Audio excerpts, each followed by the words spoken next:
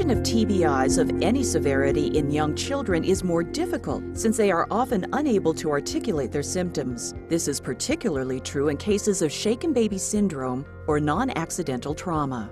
Shaken baby syndrome is a devastating trauma inflicted upon a child through the rapid to and fro motion of actually shaking a child and with or without a head strike.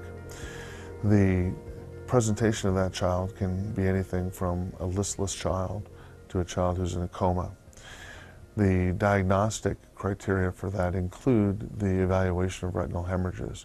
This is a devastating injury and can include presentations ranging from nausea, vomiting, and lethargy to frank coma. Hemorrhaging in the brain and the retina are very common because of the disproportionate size of the skull and the brain relative to the infant's body.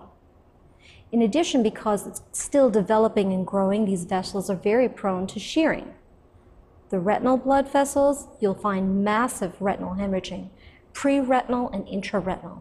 In addition, you're going to find traumatic retinal schisis, which is also a hallmark of shaken baby syndrome. The global assessment of a child who has suspected non-accidental trauma includes evaluation by pediatric or forensic pediatrician, ophthalmologist, radiologists to look for long bone injuries and remote injuries which the child may have sustained. These are patients who are in extremis and the diagnosis is critical so that the patient is not placed back into a situation where additional harm can occur.